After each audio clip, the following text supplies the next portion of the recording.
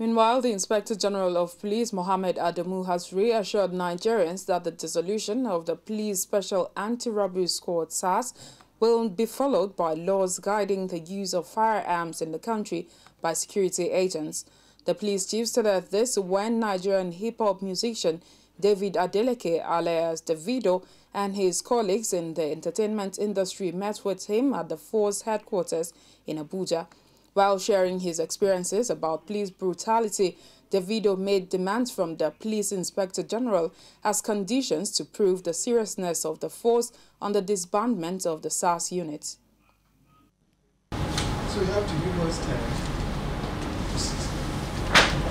to have it go through, so that at the end we'll have the police that everybody will be happy. This same police that we are talking about in Nigeria, the same police that does some police duties outside this country.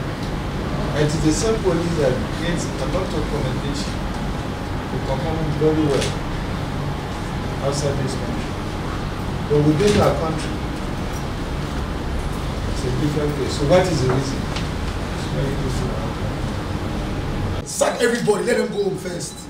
Okay. You know, if everybody go and sit down, even the good ones, just within 10 days. There should be a panel. There should be a panel to that everybody. If you listen, they already.